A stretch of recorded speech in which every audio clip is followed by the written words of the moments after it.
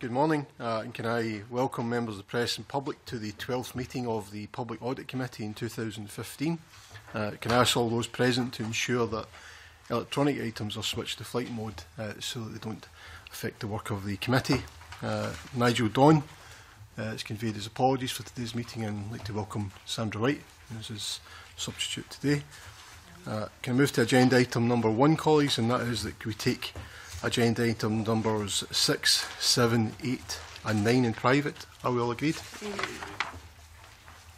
We move to agenda item number 2, which is the Section 23 report, Scotland's Colleges 2015. I'd like to welcome our panel of witnesses. Firstly, Aileen McKechnie, Director of Advanced Learning and Science in the Scottish Government. I'd like to welcome Michael Cross, the Deputy Director of Colleges and Adult Learning Division, Scottish Government.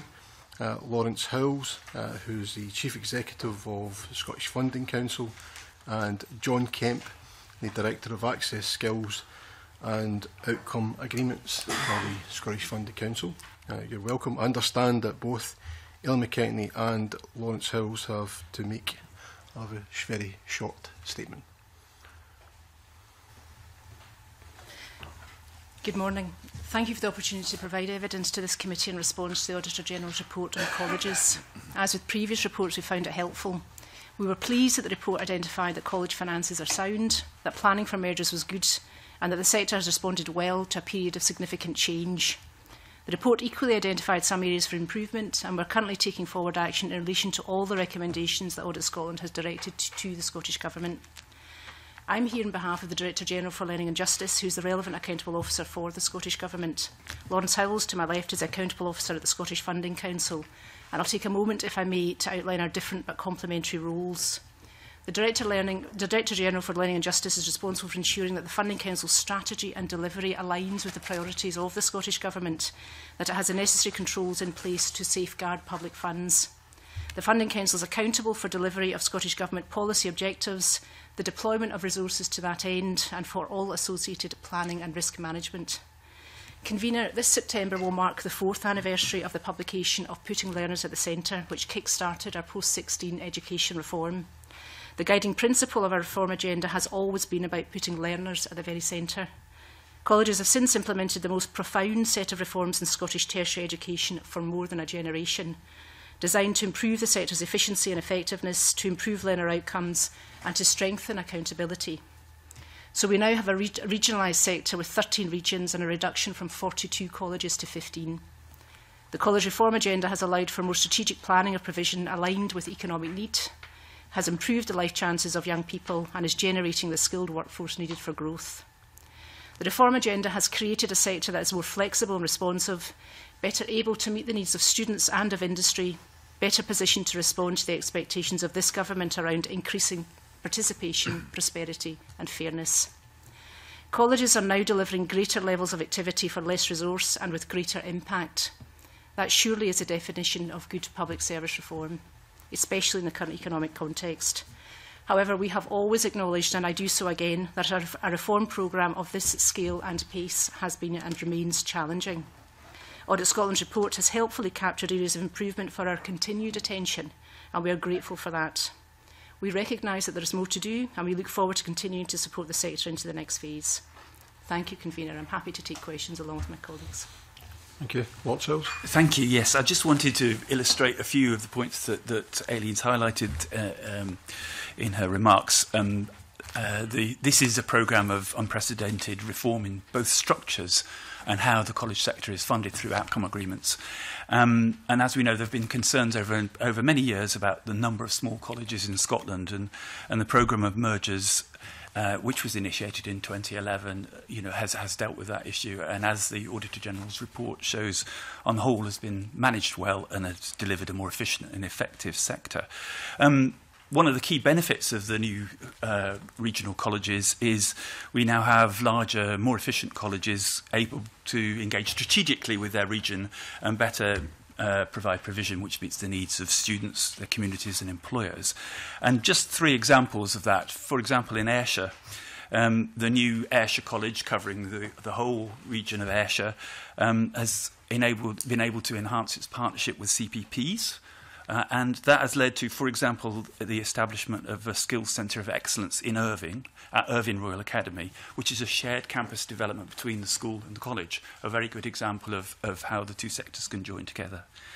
In the case of Edinburgh, Edinburgh College's new STEM Academy, Science, Technology and Engineering Academy, will recruit its first cohort of students in 2015-16, and that will create a partnership to create a curriculum between the college, between employers, between the local authority and between Edinburgh Napier University, and that will transform education in the science, technology and engineering subjects. And finally, my final example from West College, Scotland, where they report annual savings of just under £6 million per year from the merger, with the majority of those savings coming from salaries, with further savings from VAT, subscriptions, licence agreements, insurance and printing. So those three examples show how the new regional colleges are more efficient, how they're able to engage with their regions and how they're able to enhance the provision for both learners and for employers. And I look forward to answering questions from the committee. Thank you. Mary Scanlon. Thank you. Can I just first of all ask about the regional boards? We've got 10 colleges that manage very well without a regional board, and I would actually argue that they are much more autonomous. They can react much more easily and in terms of reflecting their local needs. The Audit General's report, paragraph 36, introducing regional bodies has resulted in a complex framework of accountability, and individual colleges have expressed concerns that regional bodies will affect their autonomy. As a Highlands and Islands MSP, I can guarantee that many of the colleges in the UHI network do feel the heavy hand of an extra layer of bureaucracy. Is a regional board really necessary? It's costly, it's bureaucratic, it's time-consuming, it takes away autonomy, and 10 colleges manage very well without it. Is it something we should be looking at abolishing? Thank you for that question. Sorry. I'll look to the yes, Aileen McKechnie. Oh, sorry. Sorry. I should have said. I think the Funding Council will equally have some comments to make in relation to the regional structure. We believe that where we have regional structures in place, which is in 3 spaces, where there are multi-college regions, and I assume you're referring to the multi-college regional structure, which is in UHI and Glasgow and Lanarkshire. So we have introduced that structure there because we believe that provides greater accountability, because one body then at that regional level can be held to account for the region's outcome agreement with the Funding Council. We equally believe that will deliver improved outcomes because the regional body can plan and fund in the best interests of students and employers across the entirety of the region. You heard what I was saying, but you say it's greater accountability. My question was that the Auditor General has brought to this committee her concerns that this has resulted in a complex framework of accountability. So is she wrong? Is it more complex? Is it more bureaucratic? Or is it better? I'm seeking to answer. So in our view, we believe that it provides greater accountability and it provides an easier route into engagement with, as if I take the Glasgow structure, for example, having a single regional board that engages with the universities, with the government, with the Funding Council, with employers, with the City Council. That simplifies the engagement route where previously all of those institutions have had to engage with 10 colleges before the mergers. They would have to engage with 3 separate institutions if we didn't have the regional structure in place. We look to them, and clearly we are in a moment of transition in terms of the regional structures because they are not yet fully embedded. They are not yet functioning fundable bodies in relation to 2 of them specifically. We expect the regional bodies to understand the level of volume, the demographics, the market need, the economic need, and to help deliver an improved service both to learners and to local economies. So that's our ambition across the regional structure. I think it's too early to say to use the language that you had used, Ms Scanlon, about them being, costly and bureaucratic. I don't think they are in terms of cost thus far. We expect them to cost less than 0.5% of the budgets for which they will be responsible in due course. So in our view, that's not particularly costly. We expect the value add that they will provide to be beneficial, as I say, to learners and to the local economy. And that's our ambition, but it's we're on a journey in terms of their establishment and their embedding and their ability to deliver. Yeah, but I hear what you say, but as a Highlands and Islands MSP, you're talking about the accountability between the government and the regional board. I'm talking about the accountability of a local college and its community.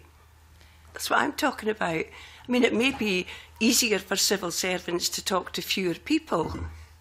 I'm actually talking about the grassroots accountability of a local college in Orkney, Shetland, Western Isles or Thurso, responding to the needs of that, accountable to the local business, and industrial and commercial needs of that community. That's very different to your accountability. Well, so I hear what you're saying. Clearly, there are college boards in each of the individual colleges which are very close to the local community, the local economy. The chairs of those boards will all sit on the regional board alongside the principals and influence the thinking and identify synergies and opportunities across the piece, and that's part of the ambition of the regional structure. I think Laurence would like to say something about the UHI structure, or John? I think the accountability to local employers, to local people through the local college will continue. But what will change is that instead of that local college having a direct relationship with the Funding Council in Edinburgh, it will have a more direct relationship with a body within the Highlands.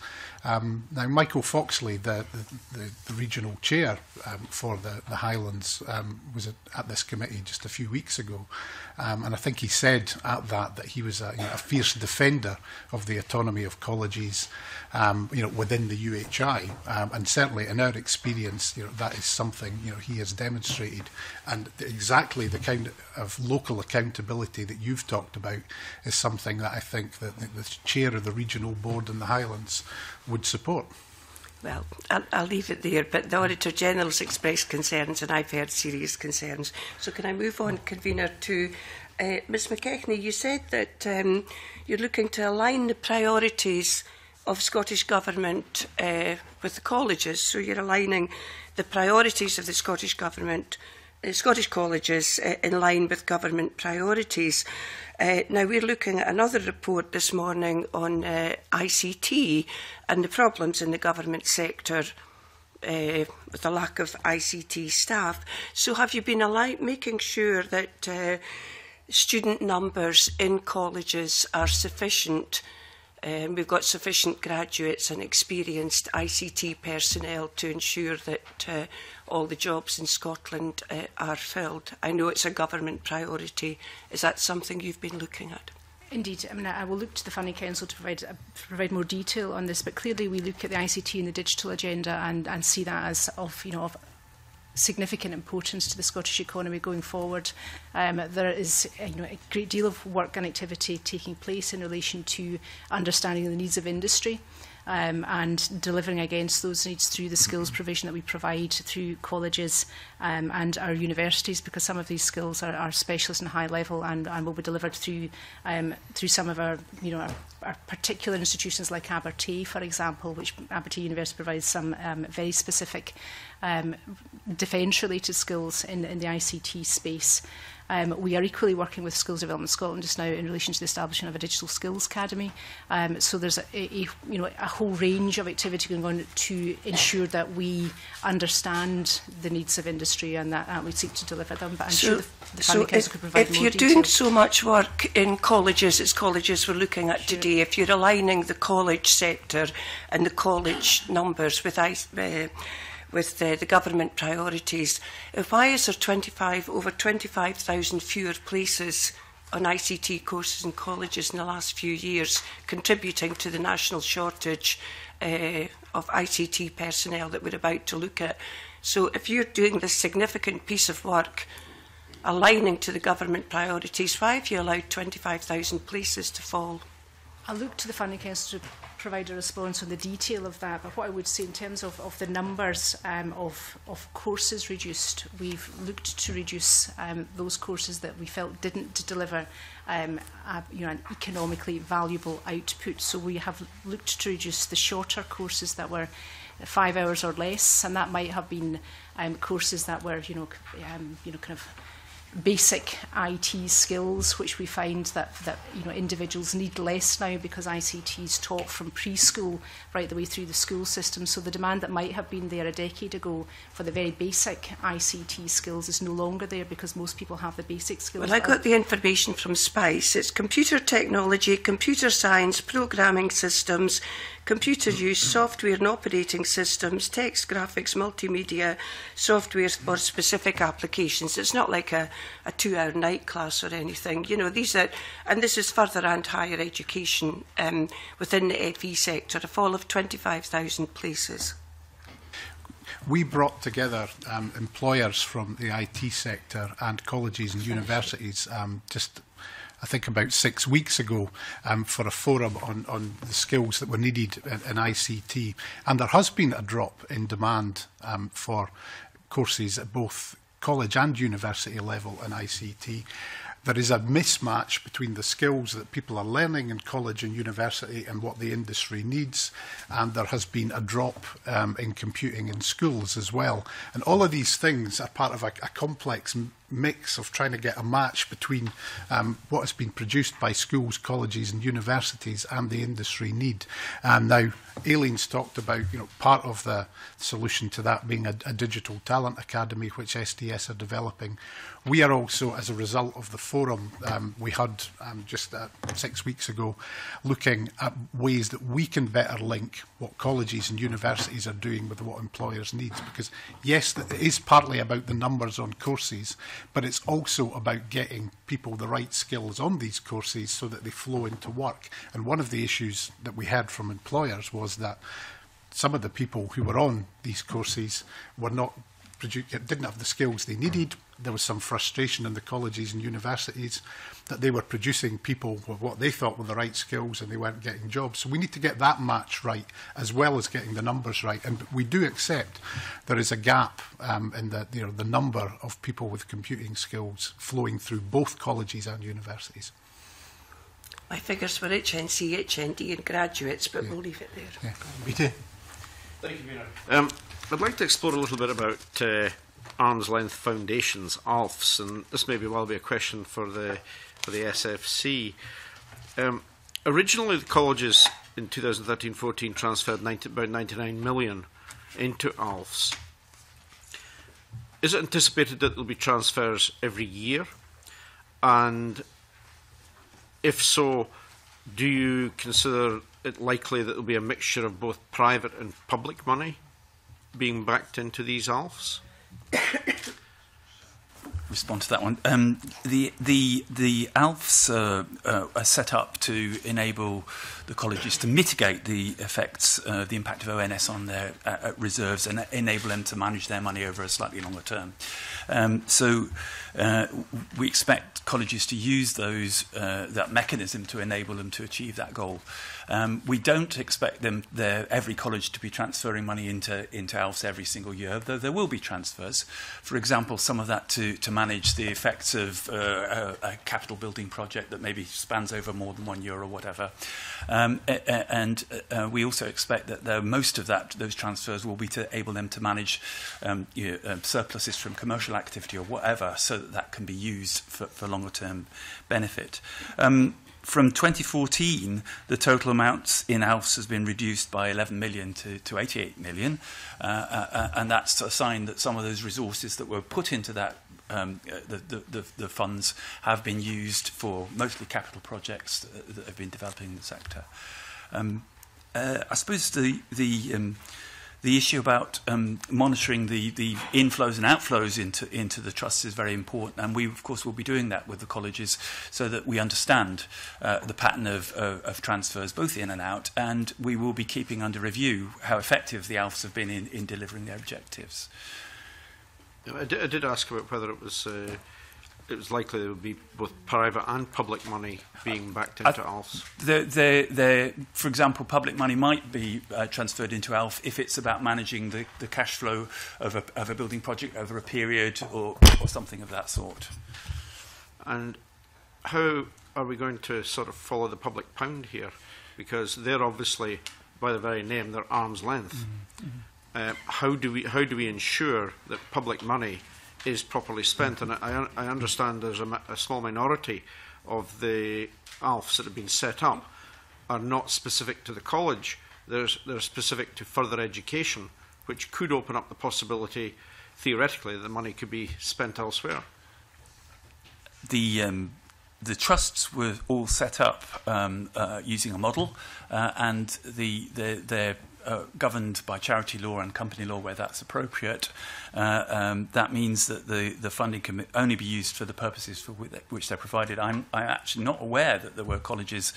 I mean, my understanding is that all the trusts are specific to the specific colleges concerned, and that only those colleges or the benefit of further education in those regions can benefit from that.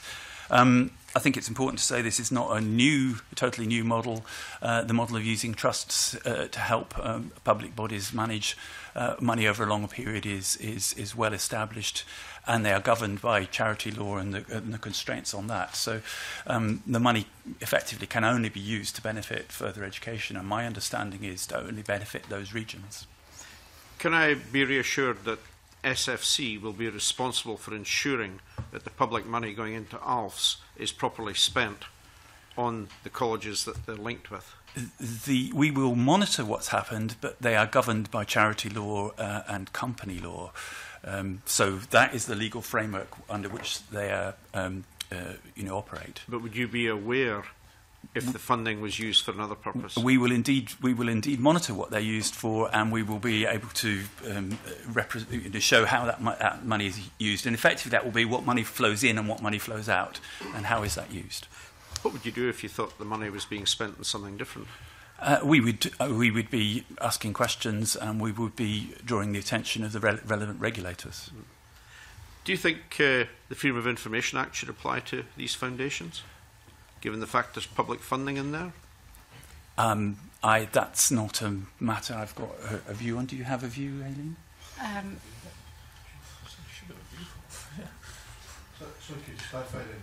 The Scottish Funding Council wouldn't have a view. Sorry, I haven't. It's not a matter I've considered, so I would want to think about that. Can we just confirm for the record then, the Scottish Funding Council and any of the discussions about these arm's length companies and any of the board and various board meetings that you've held have never discussed the issue about compliance with FOI? Not a question. The question was: should FOI regulations apply to the trusts?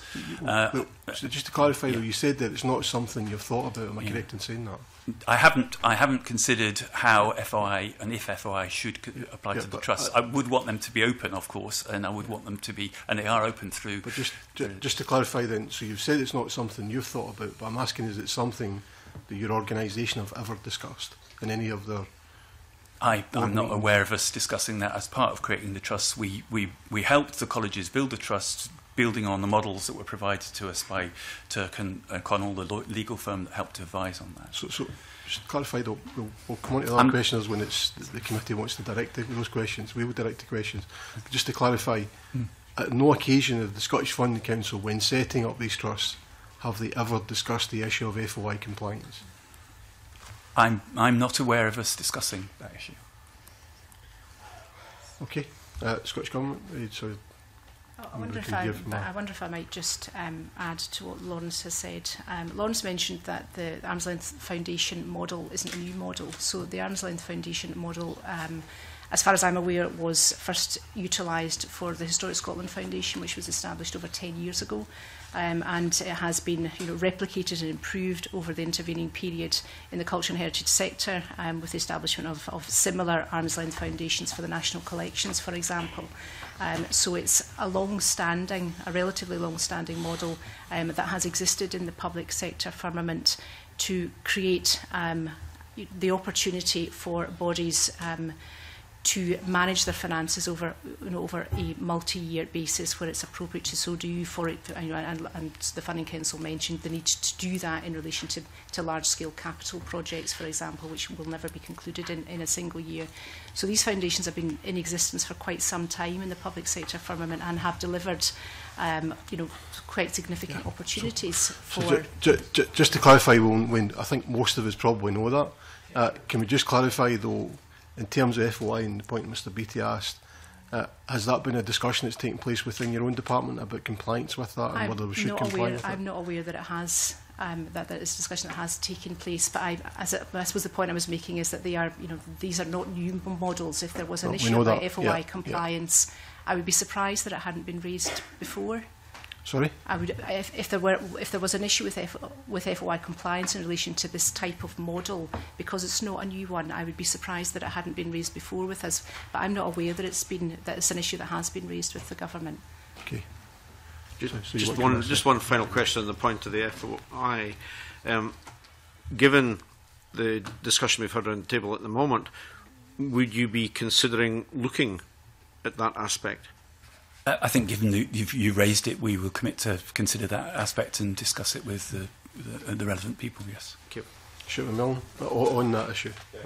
Thank you, Convener. Just a couple of quick points. Mr Howells, you just agreed to my colleague Colin Beattie's question there, and it was suggested a few moments ago that the issue hadn't been raised. We, at the last committee, when this particular issue came up, I raised the issue of freedom of information, so that actually will be on the public record. So I would have assumed that when any research was being done before yourselves came to this committee, that point would have been picked up. So, can I respond?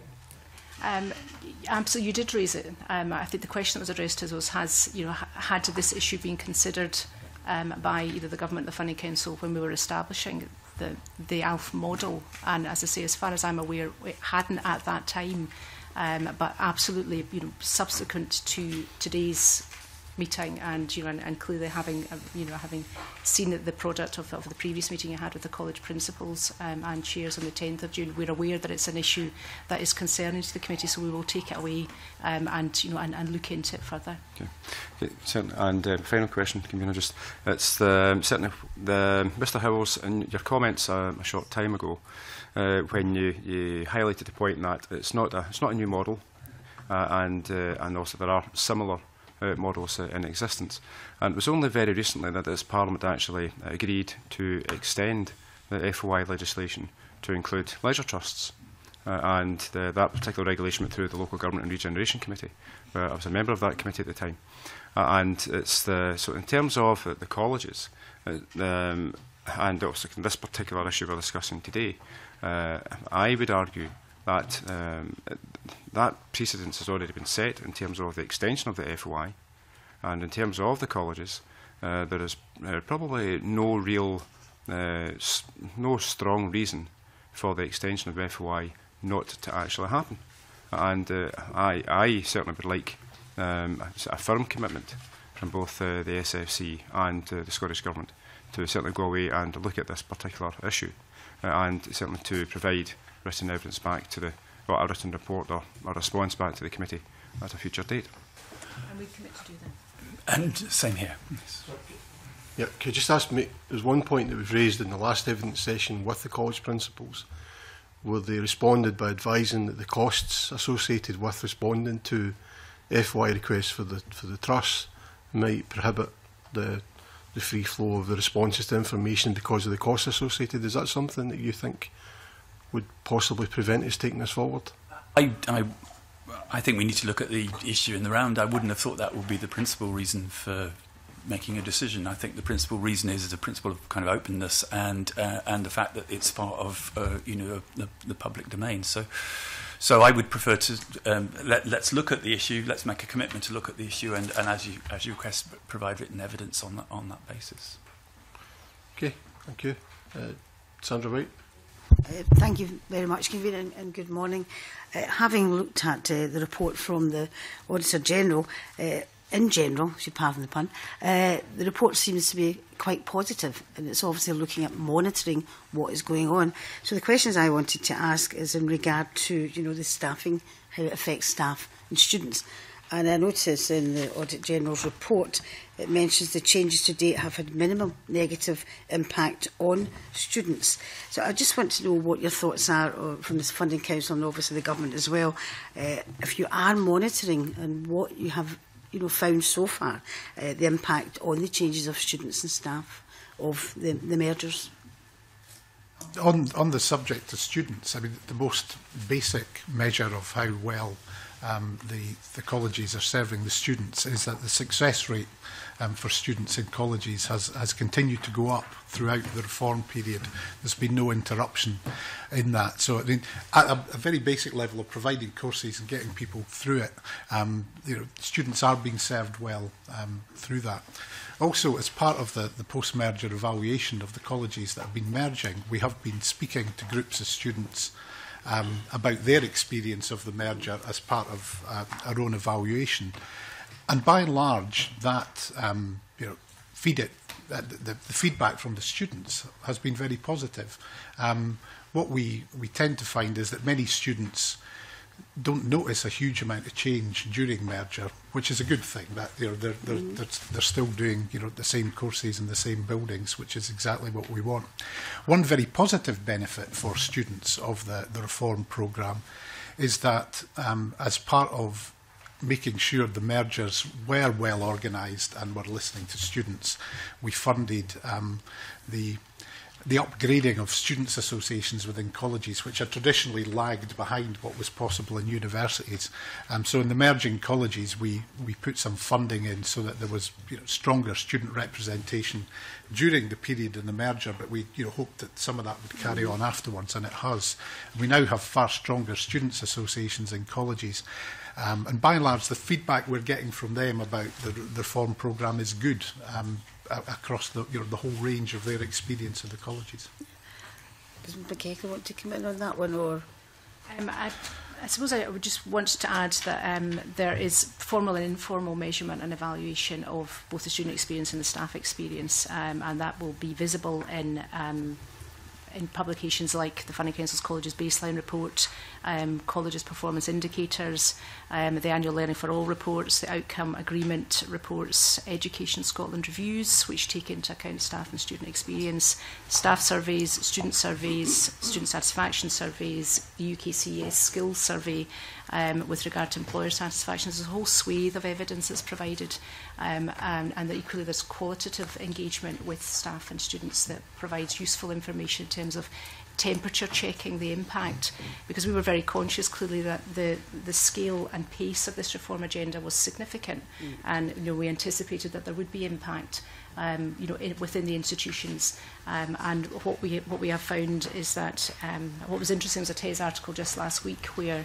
a student rep indicated that there had been, for him in his college, little visibility of the change. So it was business as usual from a student perspective. There was clearly significant impact on staff, particularly at senior level, because they were managing quite a significant reform and change agenda.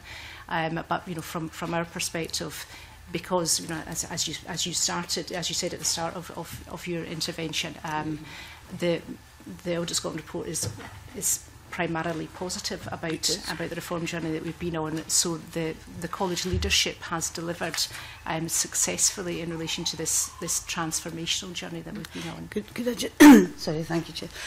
Could I just continue on the theme of the students in the situation, and obviously the Audit Scotland report mentions about the colleges continue to meet targets for learning and delivering around 76 million hours of learning 2013-2014. Can I ask if have you looked at, obviously it's full-time college places we're looking at, as that obviously fits into people, basically getting jobs, skills-based at the end of the day. And it has seemed to become a wee bit more difficult for over 25 to get part-time college places. Have you monitored that? Have you asked students in regards to that, how that affects the students as well? Can I just say a few words, and then the Funding Council will want to come in with some of the detail. Clearly, we did, so the government absolutely articulated a direction of ambition for the college sector, which changed quite dramatically post our reform agenda. We sought to deliver courses that led to economically valuable qualifications. So we were looking to move students through the college system and articulate them and help them articulate into further learning, training or education, or into jobs. And that was the ambition. We focused equally on young people, because ministers understood that from research that previous recessions had impacted quite dramatically on young people, and ministers are unapologetic about the drive to ensure that we didn't let a generation of young people down. And I think the youth employment statistics demonstrate that we have been successful in that ambition. So we have focused on full-time courses and qualifications. That is not to say there are no part-time courses and qualifications, because there absolutely are, and Laurence will want to say something about increased investment in part-time courses in the past year, amongst other things in relation to detail. A lot of the change has been because we asked colleges to deprioritise very short courses, leisure courses, and courses that didn't lead to a qualification, and that's in line with the delivering economic value to individuals and to the nation. However, we have colleges are still allowed and indeed encouraged to provide access courses which might fit into those categories. They might be very short, or they might not lead to a qualification themselves, but their design is to help people move from that kind of learning into more formal learning, which has more economic value and helps people to get into jobs. And that's the way that the government priority and the government focus on delivering value for people and communities and employers is translated. It is very important for colleges to try and make that best fit between the needs of their region and what they provide, and we ask them to work in partnership with other providers and other agencies within their region to do that, particularly of course through the CPP, so that we try and dovetail the provision that colleges provide with other providers in their region and with indeed the third sector, so we try and get the best fit for that region. The big shift towards more full-time applies to older students as well as younger students, and there are indeed more older students taking full-time courses between the period 2008 and 2013-14. So I think that the big shift is what we've tried to do is reduce courses which are of less economic value both to individuals and to the nation as a whole. Chair, could I follow Just up on a that? question, yeah. Thank you. As someone who actually benefited from a access course, and an older student, 33, when I went back to further education, I'm pleased to say you mentioned access, and it's very important, and not just to myself, but I think to everyone here, that people from deprived areas, regardless of age, are able to access further education. Do you have any figures which shows that people from the deprived areas, younger or older, are being encouraged and increasing to get into further education? Is there any monitoring on that particular aspect? Do we have the figures up for it? Or? Yep. That is one of the measures in our outcome agreements, is the proportion of students from the most deprived 10% of postcodes. And the figures are that around 16% of the students in colleges are from the most deprived 10% of postcodes, which, if all being equal, if there was a perfect distribution, you'd get 10%. So what that shows is that colleges are serving, the most deprived to a greater extent than you would expect if there was a perfect distribution. So, and that has been, going up. It's one of the measures in our outcome agreements. So we don't think that the reform has in any way impacted on the ability of colleges to serve the most deprived. And similarly, if you look at HE courses in colleges, they are a major part of the widening access effort for HE courses across Scotland, and again, the most deprived, we use 20% there rather than 10% as a measure. The most deprived are overrepresented in colleges compared to the distribution in the population.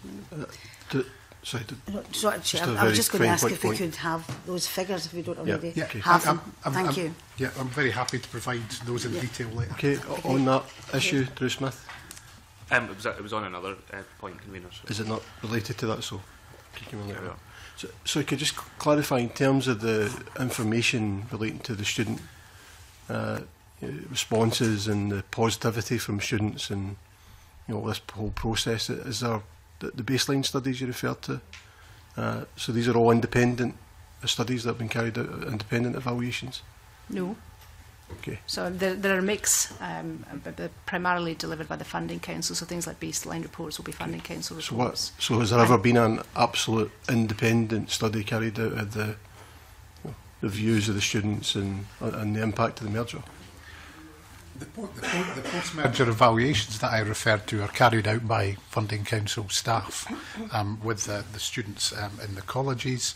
I'm not aware that we've sought independent views on those. Other than Education Scotland will do that. So the 140,000 students who have lost a place then, who are no longer students, who probably would have been negatively impacted by this merger, how many of them have been interviewed to ask them their views and the impact of the merger in them?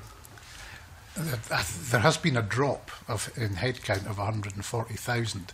That has not been people who've lost their place. They've been people who have finished their course and have moved on, and those courses have not been available. I would accept it. To be fair, I'm just asking. Let's say it's 50,000 then.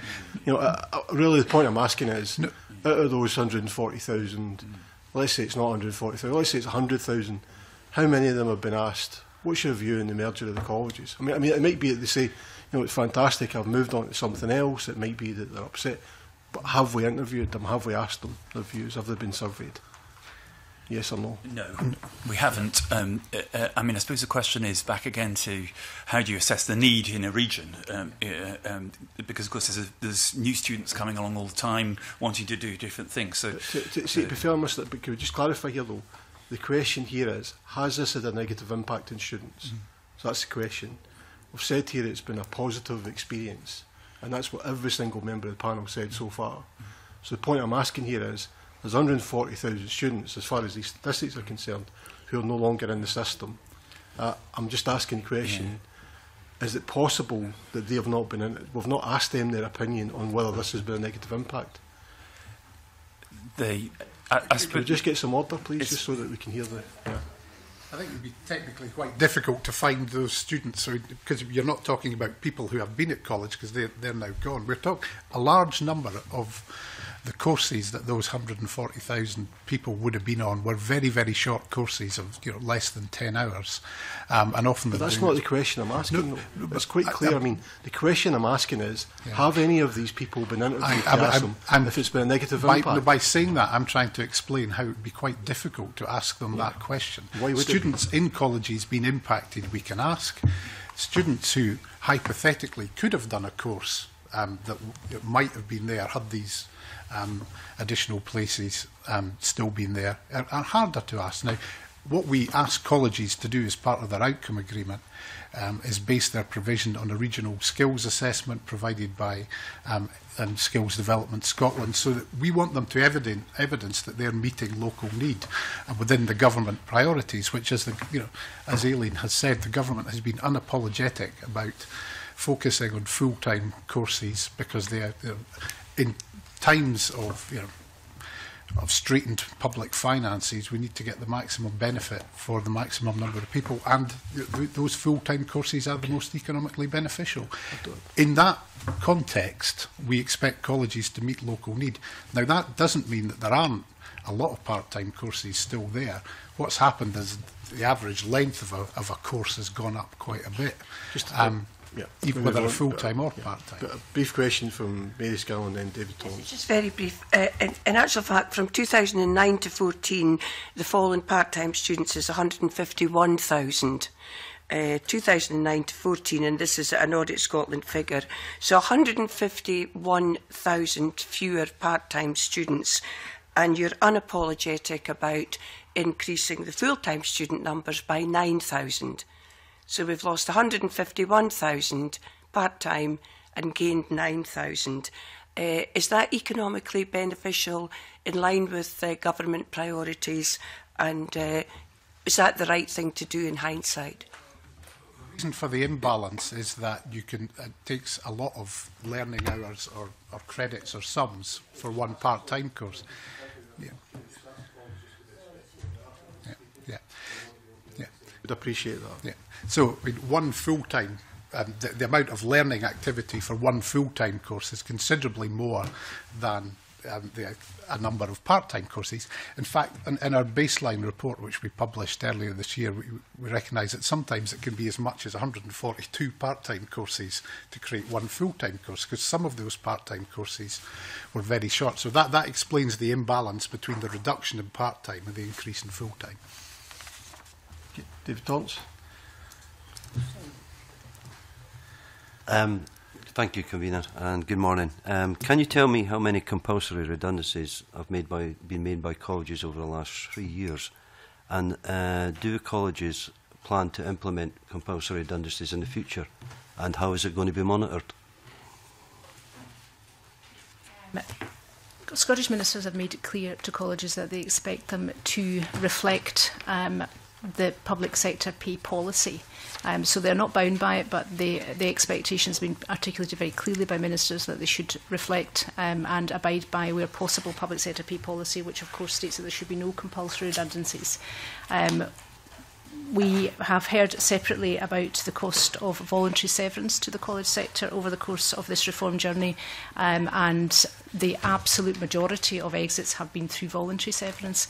I personally am aware of only one compulsory redundancy that has been delivered in one institution, and it was subject to a robust business case, and it was because of duplication of posts, and across the range of merger and transformation that has been delivered across the college sector. I think that's quite clearly a small number in terms of compulsory redundancy. I don't know if the Funding Council wants to add to that. I'm also only aware of very, very few cases, and those cases were where specific. In fact, there were technical compulsory redundancies because it was a time-limited contracts that came to an end. We've spoken to Audit Scotland, who I understand may have more information on that. They're asking college auditors, and we'll get back that information from them, and then we'll take a view on what the implications of that are. But yes, I, as far as I know, it's very, very few. Okay, David Scott. Thank you, Convener. Can I ask about the evidence that the Auditor General gave on the 29th of April to this committee, when she said that at this stage, and I quote column 34, we do not have it, and that related to the evidence for the £50 million savings that was asserted would be made by this process. Why haven't Audit Scotland been able to provide that information to the committee? Can I I'll say a few opening remarks and I'll pass across to... I'd really just like an answer to the question, why haven't Audit Scotland been able to pass that on to the committee? The Funding Council did provide figures for severance costs and savings both to this committee and to Audit Scotland, which, and has been noted by Audit Scotland, represents 75% of the total costs. So that's around £46 million.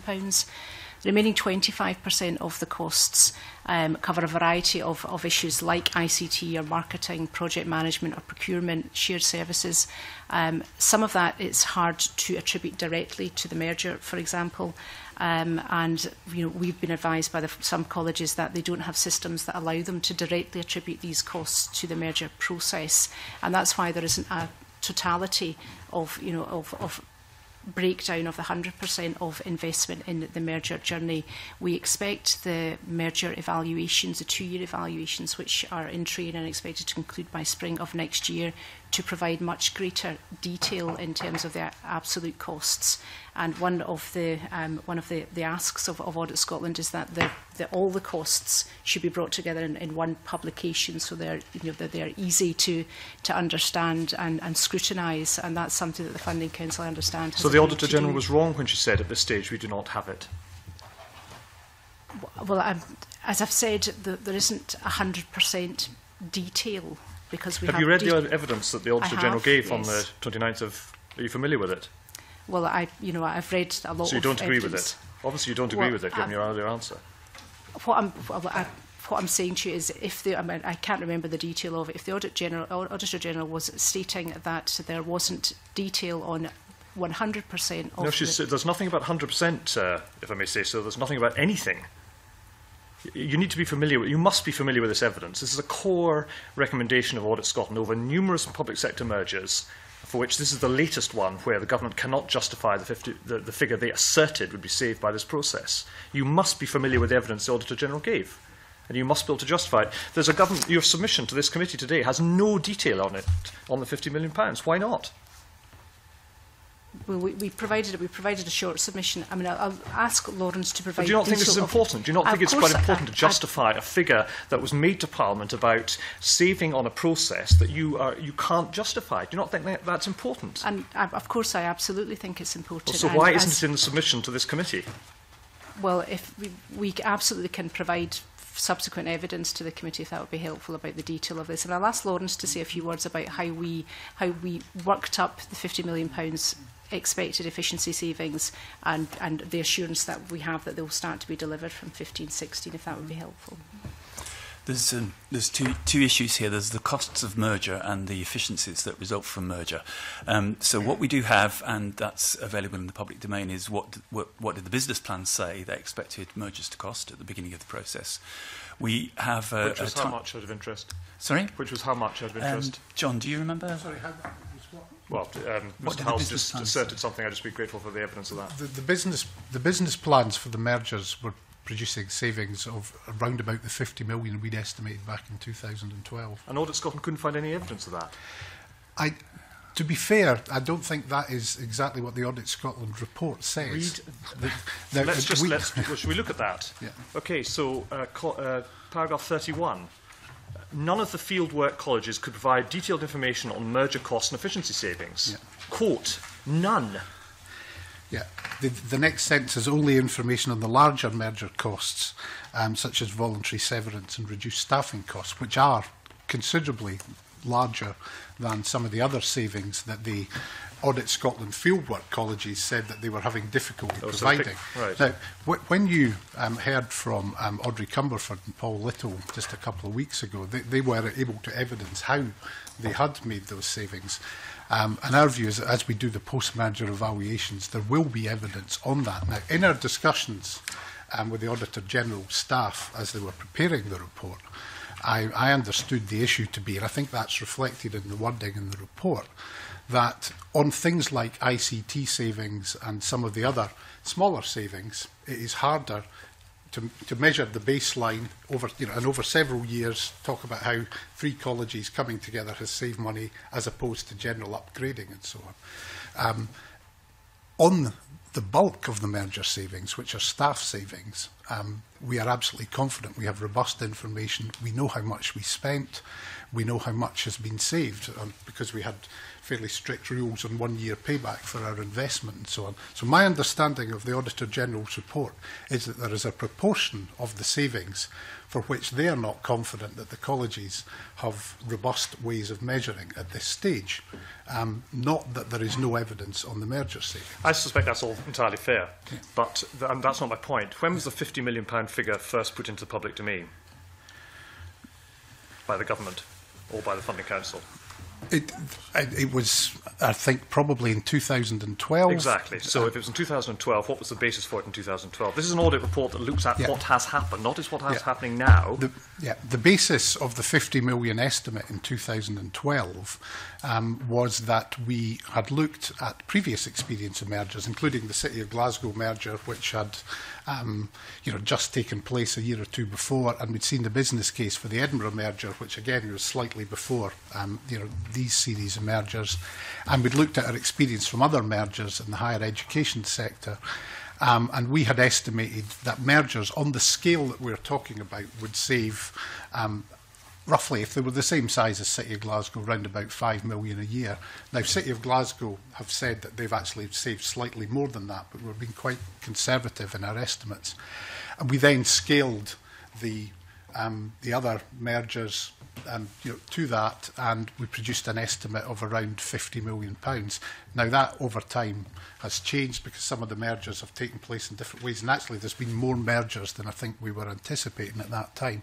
But broadly, that £50 million estimate has remained the one we've worked with. We think it's robust, and I think the evidence you heard from Audrey Cumberford and Paul Little just a couple of weeks ago, bears that out, and that the levels of savings that they talked about are consistent with our estimate. But I therefore don't understand how the Auditor General could tell this committee on the 29th of April, and I quote, at this stage, that's the 29th of April, at this stage, the Funding Council and the Government could not give us, Audit Scotland, the information that we asked for to demonstrate the costs of the merger process.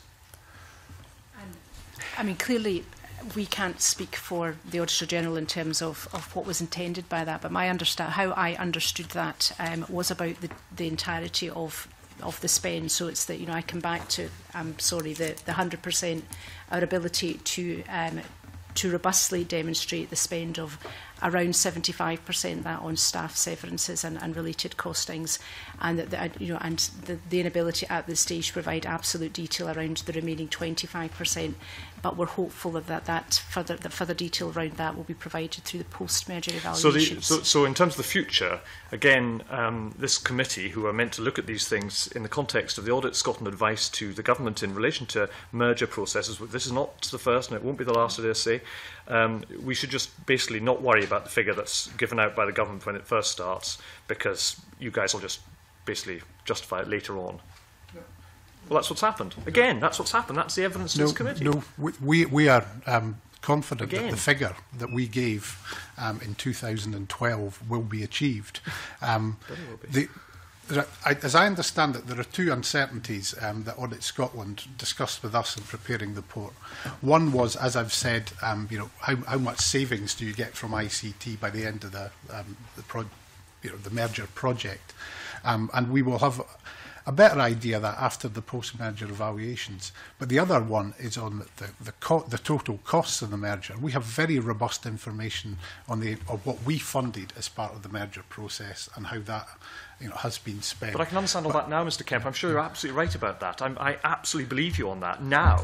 My point, though, as you rightly said earlier on, is in 2012, the government asserted it would save £50 million. Audit Scotland have told us, and it's in the report and it was in the evidence on the 29th of April, that there was no, quote, evidence for that. Yeah. So why should I, as a parliamentarian, believe anyone who makes a statement they're going to save X when you can't justify it? Yeah. Well, my understanding of the Auditor General's report is that she's saying that there is a proportion of both of the savings and of the costs that she has not got absolute evidence on. What we're saying is that is a small proportion, and what we funded, we are very confident of. Okay, I'm going round in circles and getting nowhere here. Let me try a different tack then. Is the 50 million savings achieved through a reduction in central funding to colleges, or can it be directly attributed to reform activity? The 50 million savings is an efficiency saving which results from the college sector delivering more volume for less money in real terms. That's the big macro picture. So it's a cut in the, as you rightly said. I think that's very fair to. It's an efficiency on the sector. It's delivering more for, in real terms, less. The college sector, we don't believe the college sector would have been able to deliver that reform without the benefit of reform, the regionalisation, which has enabled them to become more efficient, and that's what the programme is about. In addition to becoming more efficient, as I think we've demonstrated before, we think that the regional colleges are also more effective. There's a great respect. I wasn't asking about that. This is the Audit Committee. I'm asking about the money. And what I was asking is the £50 million savings a reduction in central funding to colleges, which I think you've confirmed it is, as opposed to the reform process?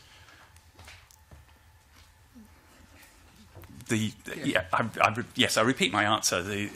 I think these two things have gone on at the same time. In order to deliver the efficiencies required by the change in central funding, the colleges have become more efficient through mergers.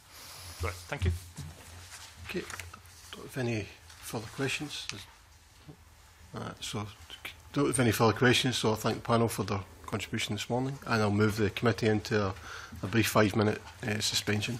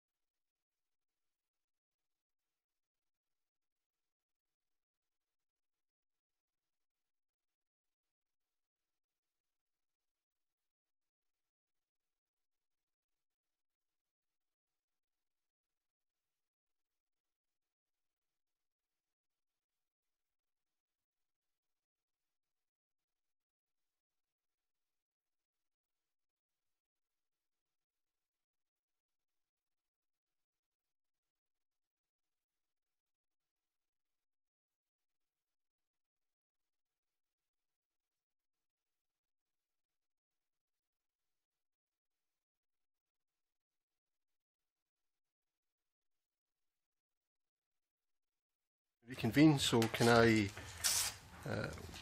draw members' attention to agenda item number 3. We have evidence on the AGS report entitled Managing ICT Contracts in Central Government, an update. I'd like to welcome Gardner, the Auditor General for Scotland, Angela Cullen, the Assistant Director, Gemma Diamond, the Senior Manager, and Morag Campsey, the Auditor Manager of Audit Scotland. I understand the Auditor General is a brief opening statement. Thank you, Convener.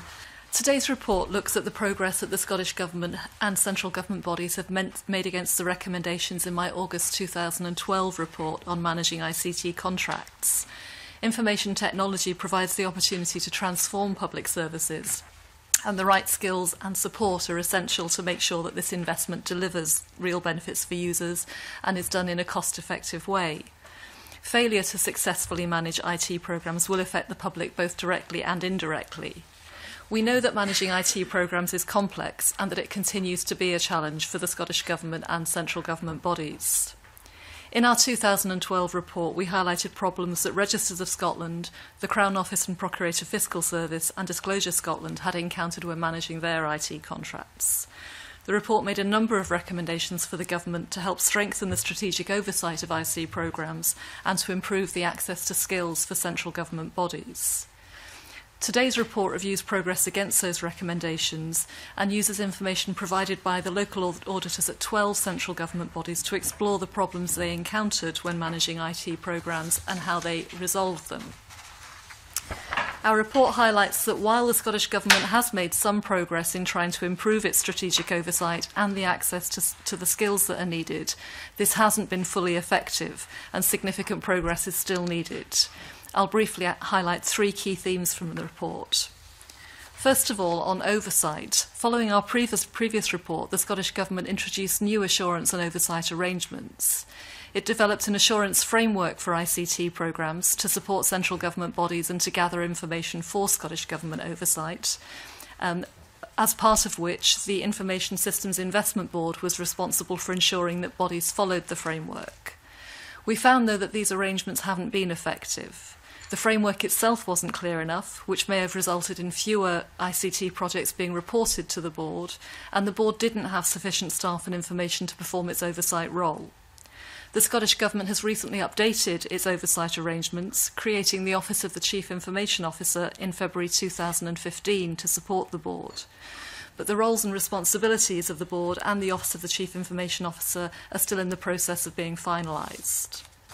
Secondly, on access to skills, as with our 2012 report, we found that the lack of key skills is still a significant problem.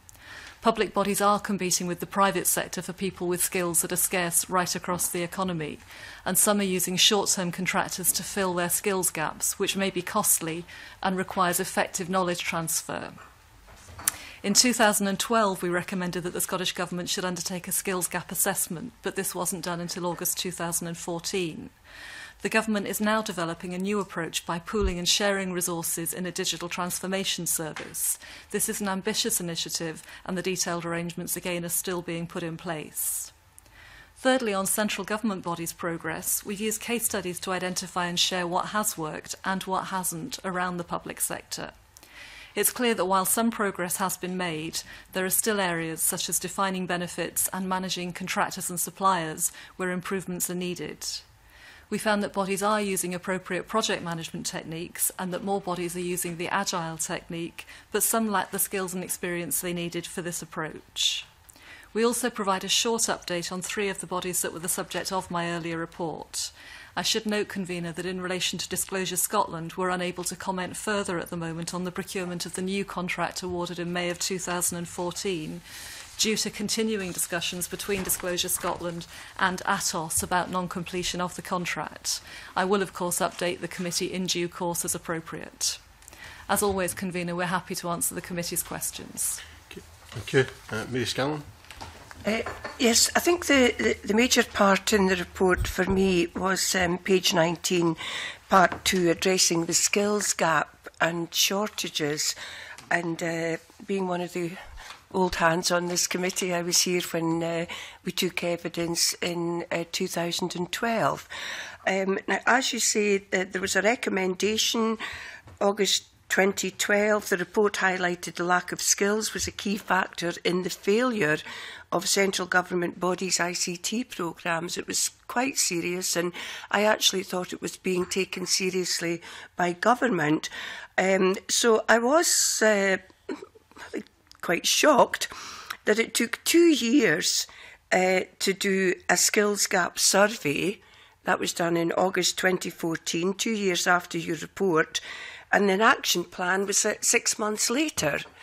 Now, the reason that I was shocked is that I actually had the response by Paul Gray, the Director General, to the 2012 report.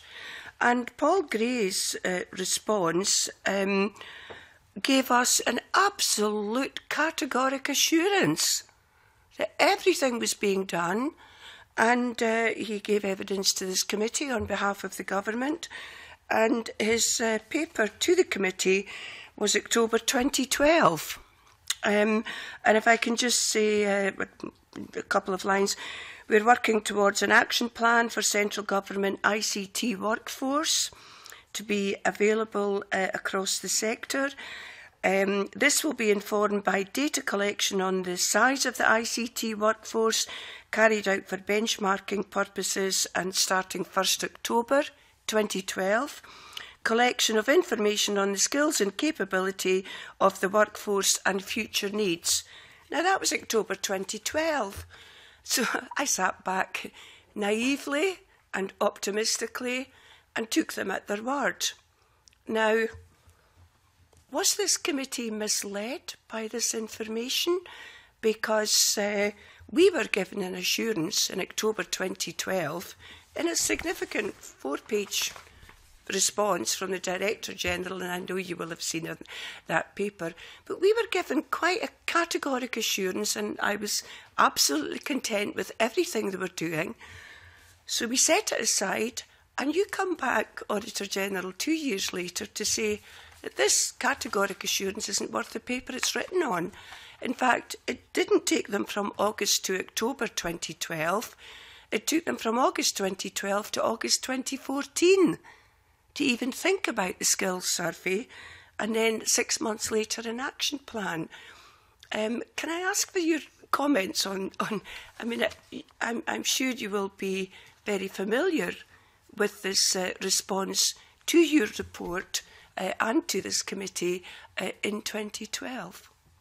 In my view, Ms Scanlon, the skills gap analysis should have been carried out sooner. That's one of the couple of key messages in my report. I think it's fair to say it's not that nothing was done during that period. We know, for example, that the Scottish Government set up a cross-public sector workforce stream in 2013 to address the commitment that had been made in the digital strategy, and other pieces of work were happening. But the skills gap analysis itself didn't take place until last year, and I think that has made it harder for the government to be thinking about how it addresses this shortage of skills that we know affects the whole economy. You heard some of that in the earlier evidence session. And I think that may be a question that the committee may want to pick up with the Scottish Government, why it took as long as it did to analyse the skills gap and then to think about the right response to tackling that. No, that's very reasonable. But I just wonder, during your inquiry, during your gathering of data, if you discovered why a promise made in October 2012, to the satisfaction of this committee, I wondered in the collection of data and in your investigations if you discovered why it took another 2 years to carry out the promises we were given. I'm not sure we can speculate on the reasons why it took as long as it did. We do know that some things happened during that 2-year period, but the skills gap analysis itself didn't happen until the date set out in my report, and I think it should have been done sooner. Okay, can I just ask, I'd just like an update on RAWS, but prior to that, given that the skills, the ICT skills, were a problem in 2012, we're talking 3 years ago now, given that they're a problem then, they are a very serious problem now. Are you concerned that there seems to be little alignment between the Scottish Government's priorities, indeed the country's priorities for ICT specialists, and a fall of 25,000 places in FE in recent years? And I'm talking HNC, HND and degrees. We haven't looked at that in detail. As you know, the report we produced on colleges was looking primarily at the reform process. I think there may be a case for us looking at some point at the way in which the broader economic focus on digital skills is being taken forward right across the piece, through the Funding Council in colleges, through Skills Development Scotland, through the higher education sector. But I'm not in a position now to comment on it. But you would expect, if there's a skills gap in a particular area, you would expect the government and the Director General to be talking to the universities and colleges. That's where the skills come from. I think that's one of the potential benefits of the government's outcome approach, is to take what it wants to achieve and then join up all the parts of the public sector to deliver it. We haven't looked in detail at how well that's happening or not at the moment, but we do know, as we've said here, that IT skills are a significant challenge for Scottish public bodies and for the wider economy, and that the skills gap analysis of the internal skills that are lacking took longer to happen than I would have expected on the back of the 2012 report. And just my final question, Convener, we heard about Registers of Scotland last time you were here, and you know, I have read through it, but I wouldn't say, I mean, it's not exactly a ringing endorsement that everything's wonderful, but, you know, recognises it needs to have the capacity to maintain service delivery. I mean, should we be confident that the ICT systems in ROS are fit for purpose now, given that they do have significant additional responsibilities? I'll ask Gemma or Morag to come in a moment on the specifics of registers of Scotland. What we've tried to do through this report is to look closely at the progress that Scottish Government and the bodies have made in addressing our recommendations about strategic oversight and skills, and to give you an update on where they are. Okay. We haven't done an audit that would let us give you that full assurance that everything is now fine, and I hope we've made that clear in the report. Yeah.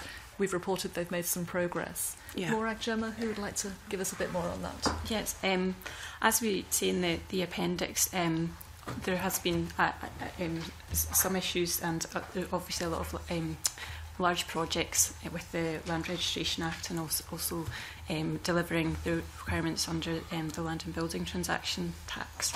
They have brought in some new people over the last year, and they have just produced their digital strategy at the beginning of the year, and have plans in place for some significant pieces of work, obviously the Land Registration Completion Act as well. So they have obviously been given priority to these large pieces of work, and have had to bring in agency staff to deal with the day-to-day running, and that's something that we are keeping an eye on, along with the local auditors there. I noticed there have been quite a lot of changes of staff, new staff coming, and more agency staff, and yeah, I just wondered how stable it was going forward. I have to say, in a past life, I've had responsibility and oversight over very large ICT projects, and not one of them comes in on budget, on time, or indeed delivers exactly what people want. That seems to be the way of ICT projects. However, in this particular case, you know, I'm aware that there is in fact a global shortage, not just in the UK but worldwide, of ICT experts, for want of a better word. Clearly, you've highlighted here that this is an issue for the Scottish Government, and indeed across the UK. To what extent do you think that unavailability of that level of skill, how is that impacting on the Scottish Government's progress in putting in place the measures it's looking for? Because clearly they've made progress, clearly they're heading, it would appear, in the right direction, but this critical skills shortage, which is something that, frankly, I'm at a loss to know what to do about, how is that impacting on the progress they're making? You're right, this is a complex area. It's one that doesn't just affect the Scottish Government, it affects public services right across the UK and more widely, and private sector companies. We've seen the problems RBS has had in the last week or so with their IT systems. This is a widespread problem. And we're not suggesting there's a magic wand that the government can pull out and wave and make everything okay. We do think, as we said in the earlier report, there's more the government can do to keep strategic oversight of projects and to identify where things are progressing less well than planned and stepping in to avoid the problems really crystallising. And we think there's more that can be done to help develop that pool of skilled staff that Ms Scanlon was talking about, that can work across different public bodies rather than each having to grow their own. In terms of the specific of the impact that it has, I think it operates at two levels. One, we do see significant projects like the CAP Futures IT system that I've reported on to you before, like NHS 24 that we're still monitoring and will come back to you on due course, where major investment goes off track with significant costs being incurred on turning that round, and potentially an impact on people who rely on those services or the payments that they generate. So we see it at that level. I think almost more importantly, there's the opportunity cost of what could be achieved with really well-managed investment in IT, in transforming services to make them more responsive to people's needs and to make efficiency savings that would help us to close the gap between the funding that's available, the Scottish Government's priorities and people's expectations around Scotland. And it's that transformation potential, I think, which is really at risk because of the skills gap. Do we not come back to the basic question, which is civil servants in this particular role get paid very substantially less than the market. You've highlighted that yourself. Are they working round this by hiring contractors at a higher price in order to compensate for that? I mean, I don't know what else they would do. To an extent, they are doing that. You're right, we make that point here, and we highlight the importance, when you're doing that, of making sure that you do have good arrangements for transferring knowledge and skills from the contractor to the in-house team, so that you don't lose all of the expertise and experience as soon as the contract ends. I think there is also something more that could be done, which the government is aiming to do through the new digital transformation service, for really building those skills among in-house staff, working with the FE sector and Skills Development Scotland to set up modern apprenticeships in the right area. It's a long-term thing, it's not going to fix it overnight, but it could generate some of those skills over a longer period and avoid that reliance on expensive short-term skills from the private sector. Just one other point on paragraph 30. I was quite surprised to see the comment about the, what's it called, the Information Systems Investment Board not getting responses from government departments. That seems pretty outrageous, doesn't it? We're working very hard to avoid acronyms this morning, Convener. I know you don't like them, so we'll try quite hard to stick to them. Thank you for that. Yes, we were concerned that the Information Systems Investment Board was set up as a key part of the government's oversight and wasn't in a position to carry out that role effectively. I think there were two reasons. First of all, the guidance wasn't clear about which projects fell under its remit in terms of how you calculate the cost and which are the risky ones that should come in. And secondly, the board didn't have the capacity to chase up the bodies that weren't submitting the information that was required. We think that did significantly limit its ability to carry out its role. The government has recognised that and is now changing the arrangements under the oversight of the Office of the Chief Information Officer. But again, it's something which is taking longer to put in place than we had expected, given the changes that were put in 2012 and onwards. You made comment on the staffing in that area. Is it techies that are in there, primarily? It's still unfolding, the new arrangements under the Digital Transformation Service, and I'll ask Gemma, if I may, to give you a bit more of a feel of how that's coming together. It's still work in progress, though. So the Office of the Chief Information Officer was just created in February, and that is actually quite a small office. There's currently only 4 staff within that office. The Digital Transformation Service, as part of the Digital Directorate, is just being established, and they're kind of going through the arrangements now to recruiting staff.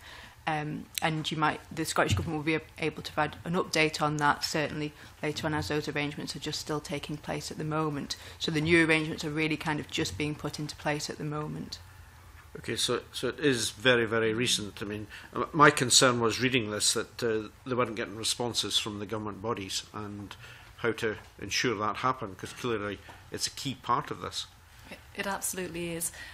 We think that the new arrangements have got the potential to resolve that. The framework itself is clearer. There will be dedicated staffing now in the Office of the Chief Information Officer and the new Digital Transformation Service, but we're not in a position yet to say that it will work in practice. As Gemma says, it really is still developing as we speak this morning. Can I just, in terms of paragraph 75 of the report, and we've referred to this earlier about how complex these programmes are, ICT programmes are complex, and you said government should consider how best to manage them.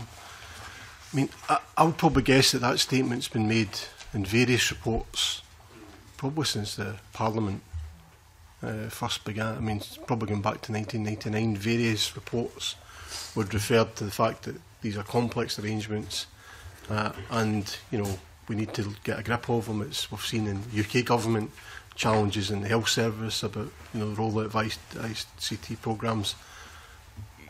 Is there not a need for perhaps a more thought? I mean, we just seem to say this. Governments seem to let's have a new digital approach to this. There's all buzzwords that get used. It's not come a stage where we have to think we've tried all of this before for so many years. Really, since the internet's been invented, we've referred to this. The specific comment in paragraph 75 is about the project management technique you use for a specific IT project. Yeah. And there isn't a one-size-fits-all arrangement that you can say is the best one to use for every central government project. And that's an issue that I think does need more skills at a local level and more support through the Scottish Government. I think your wider point, though, is that government here and governments more generally aren't very good at this. It is something which has been reported on repeatedly in Scotland at a UK level and more widely. And I think that the changes which the government is now proposing to put in place, both through its oversight arrangements and through the Digital Transformation Service, have the potential to make a difference. And as I say in a carefully worded phrase in the report, it's ambitious. Doing it is going to be difficult. I think the problem is, Convener, though, that nobody knows what the right answer is. Yeah. Private companies aren't great at this either in many instances. Can I just say, could the argument about this be, by the time we reach the stage where we try and take it forward, the technology is overtaking the... I mean, it's just the pace of technology, almost just... it's running in a twin track, and the government's in that track, and technology's another one, and it's overtaking it at every opportunity. I mean, that's... I think there's an element of truth in that, and I don't think it helps very much, given we know that government can't simply opt out of the opportunities that come from these sorts of changes. We all expect it as citizens and service users, people across Scotland do, and in order to make the savings that are needed, we all need to make much better use of technology in future. But there is something, I think, about making the investment in having as good skills and processes as we can afford as a government, as a set of public services in Scotland, to get the most from it and to minimise the chances of it going wrong. And I think certainly up until now, the Scottish Government's approach hasn't demonstrated that it can do that. David Scott. Yeah, thank you. Can I just ask, Convener, on page 22, you've got a case study about the Common Agricultural Policy Futures Programme, which you raised earlier with the committee, and indeed we had a letter from you again on the 29th of June. And that, at that time, I was just looking it up, said that the delivery partner costs had gone up, this is the IT delivery partner costs, had gone up from 28.8 million to 60.4 million, a 111% rise. Is what you're seeing in the case study here the reason for that increase, the turnover of staff? Is that your understanding of what's kind of demonstrably gone wrong there? I think there's a wider range of things going on there. You might recall that I produced a Section 22 report on it towards the back end of 2014, and without going into the detail of that, the skills gap was a problem in it. There was also challenges caused by the complexity of what the EU is requiring and by the broad scope of what the government was planning initially as part of the CAP Futures programme. All of those things contributed. I will be producing another report to the committee later this year on progress on the back of the Scottish Government audit. I know it's significant public money and of great concern to constituents of members of this committee, so we're watching it closely. That's one element, but not the only one in that particular case study. I appreciate that, and thank you for that. So it's just that in your case study, you particularly mentioned the programme had to fill two key senior programme management roles using fixed-term contracts, which I think you were alluding to in answer to both Colin Beattie and the convener. So it's not... I mean, I'm trying to gauge what part of this project, where did this project really go wrong? Because a 111% rise in cost by any standards is pretty concerning. At this stage, you don't know at this stage, I'd rather refer you back to my Section 22 report that set out that and a range of other factors. Yeah. We are continuing to monitor it. We know that there are continuing challenges for the team. I don't want to jump into that midstream, if you like, without having a formal update for the committee to found on. Thank you very much. Sandra White. Thank you very much. Thanks. Good morning. I want to go back to this skills gap and what you said in your opening remarks in regards to competing with the private sector. It seems to come up constantly in the report, and I know that Colin Beattie had also mentioned it. The SQA and Register of Scotland and others bodies haven't been able to retain what you might call skilled staff because of the huge difference in costs. So the way I see it is, it's not necessarily a skills gap. It's the fact that the salaries are so low compared to the private sector. Would that be a correct analysis? You're talking double in the private sector. I think that's a symptom of the wider problem. The wider problem is that there is simply a UK-wide and probably a global shortage of those skills. And because the public sector is more constrained in salary terms, for reasons we all understand, when people are competing for a skilled project manager or a data analyst, the private sector tends to win out more often than not.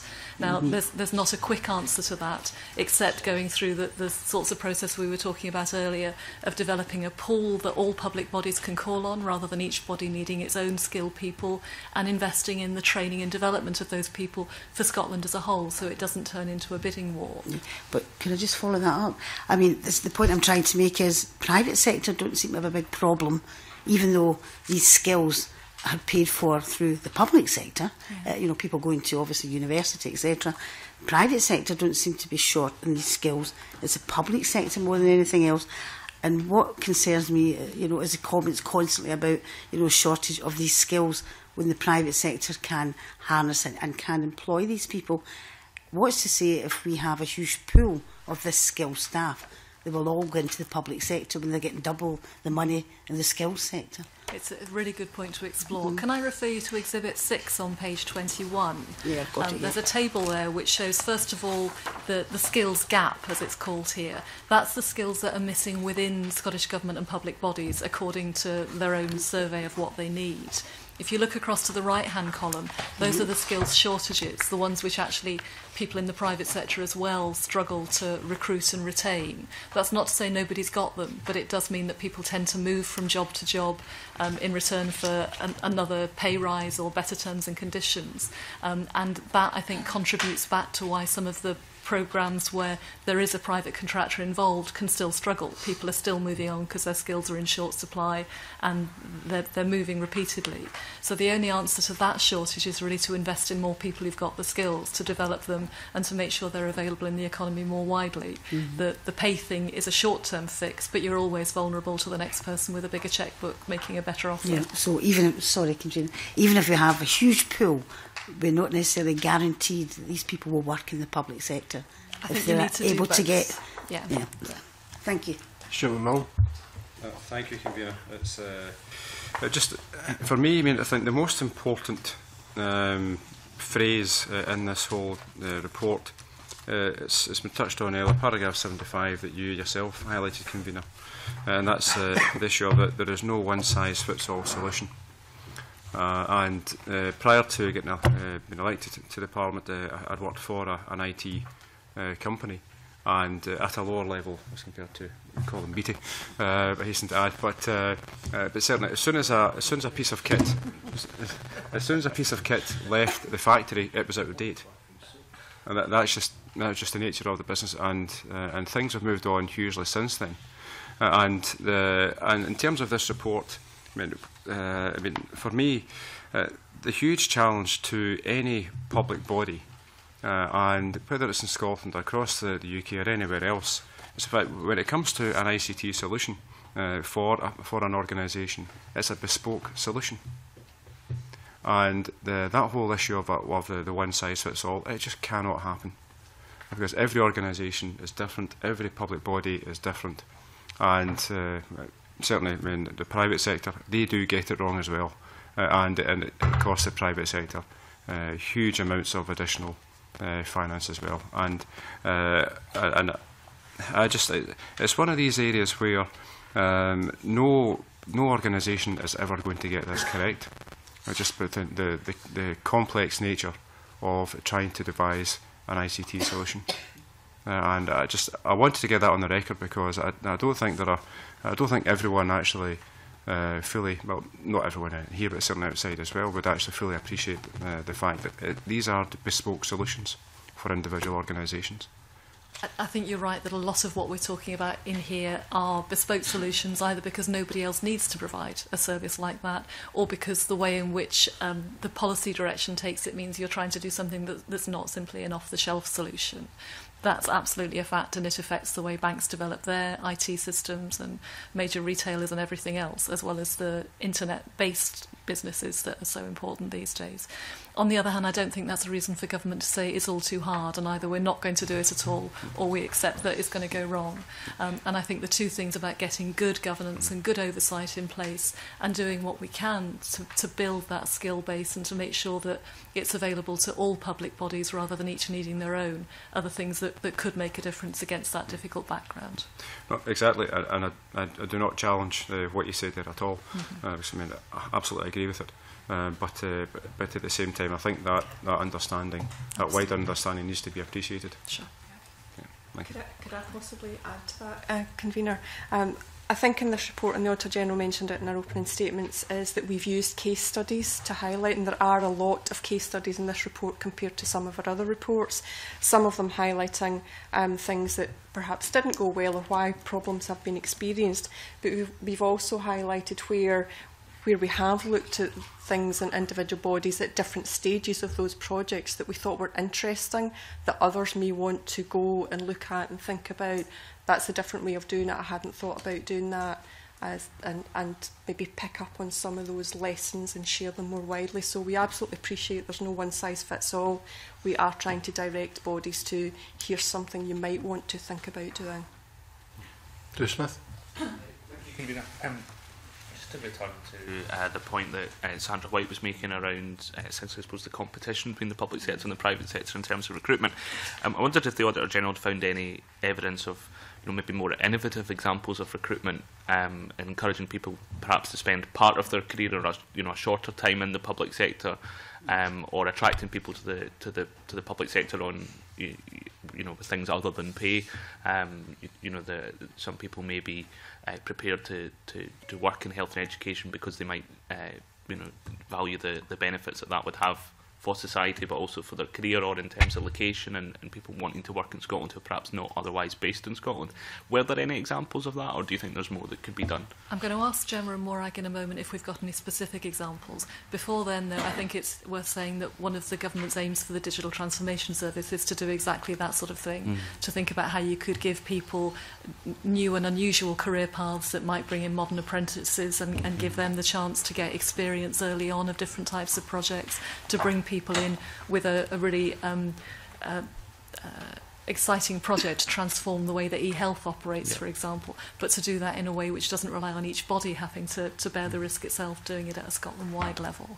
Gemma and Morag, anything we can add to that from experience so far? We know that as part of the workforce stream that they did as part from the digital strategy, that they are trying exactly that to kind of promote working within the ICT sector, within the public sector.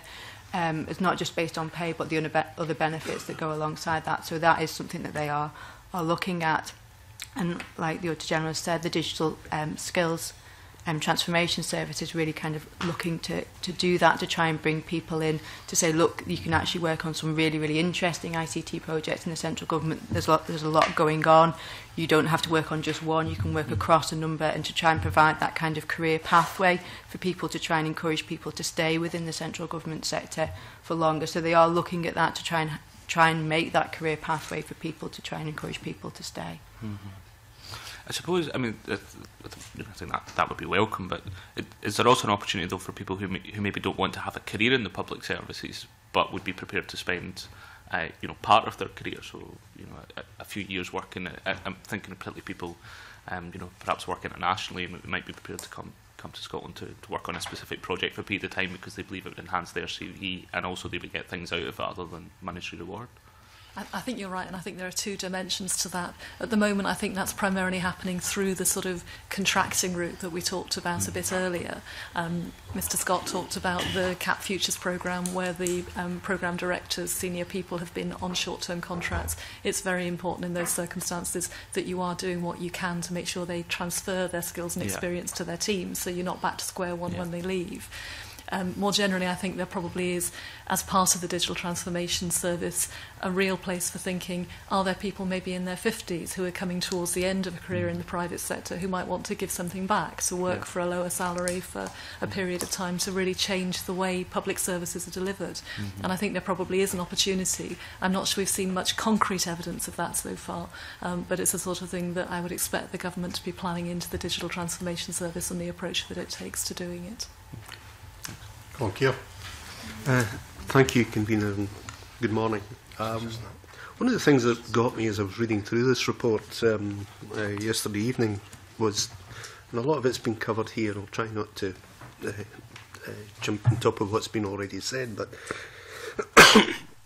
obviously looking through the report and the idea of the skill shortages, you see, I rather got the impression reading this last night before I'd listened to what had been said today that some of the problems we're being faced with in terms of the timescales, some things not being done and the likes, simply is because the skill shortage is there and I'm just not being able to do this. The other thing was, on the back of it, given the, shall we say, dubious reputation, shall we say, of some public contracts in the past that have gone out in terms of the senior project management of these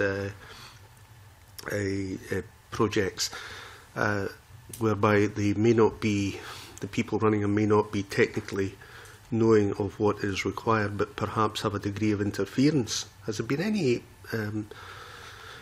I know that was one of the things that I was a bit concerned about in the last report that you brought through, and we obviously seen some poor management practices that were brought through in your last report, but how do you feel about what you've seen just now? Because I do see a degree of improvement, particularly with the likes of the case studies that you put in at the end, good practice that's brought in, as well as some of the things that haven't happened. I was just wondering, has there been any evidence of interference, perhaps there shouldn't have been?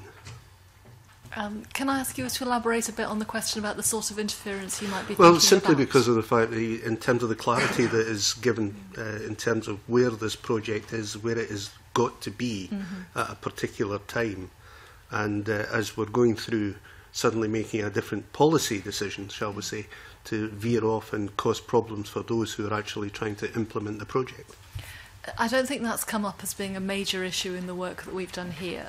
The work, the problems that we've seen that have continued, and you're right, there have been some improvements, but the areas where we think that there hasn't been enough progress are, first of all, the arrangements for oversight and problem solving and support when things are behind through the Information Systems Investment Board, and secondly, the work to really understand what are the skills that are missing and start investing in developing them in the public sector.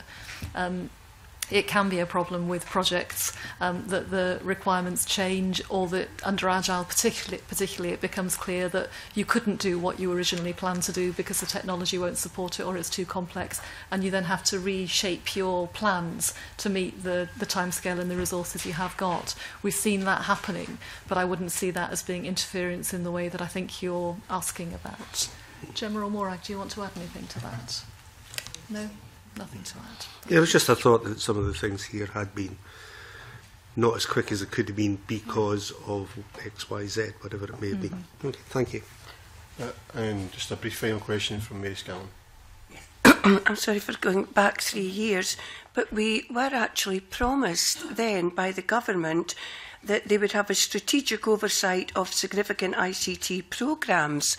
And part 1 of your report, starting paragraph 10, that strategic oversight led to an ICT assurance framework in February 2013, which was not clear enough and has not enabled the government to fulfil its oversight role. That's total failure.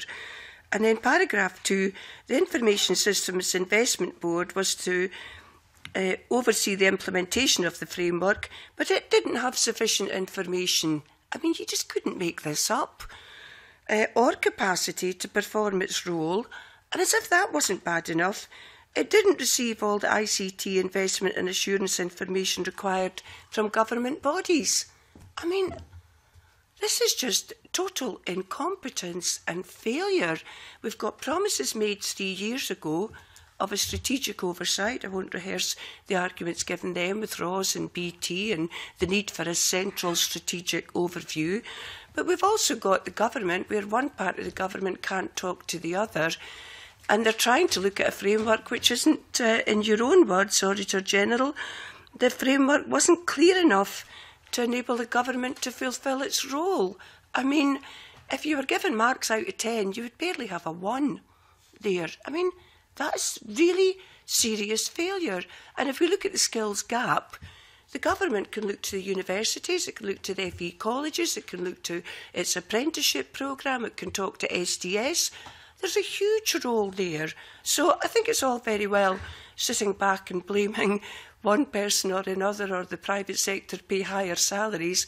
They only do that because of supply and demand, and we have insufficient people coming forward.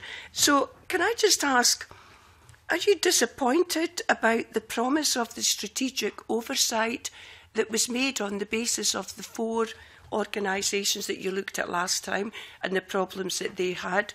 And, you know, are you disappointed with what we've got here, which is really just, in my view, total incompetence? I think, as the report says, Ms Cannon, as I said in my opening remarks, I don't think that the progress that's been made on governance and oversight of the investment or on addressing the skills gap is as good as it needs to be. The problems with the framework were really that the lack of clarity about how you should calculate the costs and the risks of the projects that should be under its remit. The new guidance addresses that, but we're yet to see its effect in progress.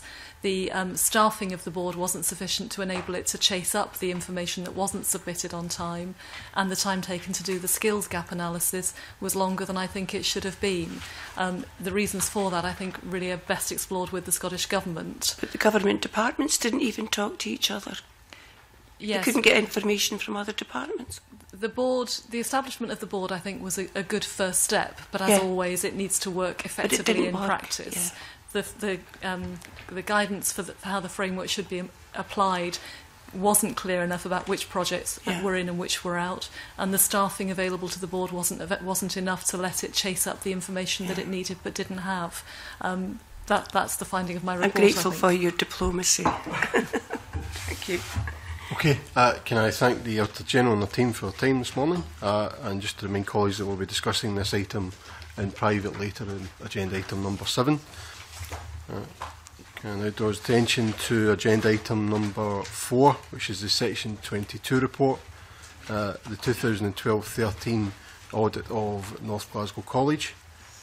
We have written submissions from the Scottish Government and the Scottish Funding Council regarding the EGS report entitled the 2012-13 audit of North Glasgow College. Welcome colleagues' comments on this. Colin Beattie. There's a couple of things with this. I mean, I'm doubtful how far we as the Public Audit Committee can take this.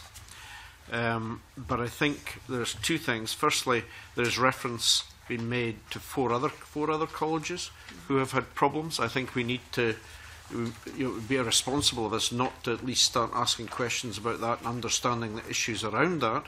I don't know how far the Auditor General's gone in terms of looking into that, and obviously anything we did would have to be on the back of that.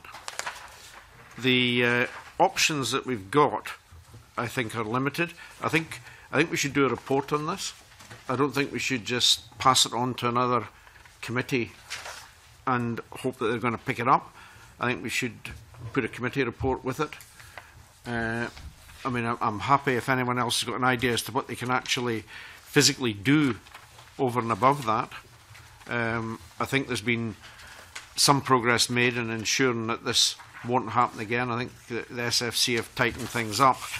However, it is a concern, it is a worry, and I don't think we can just, as I say, close it down, pass it off and walk away.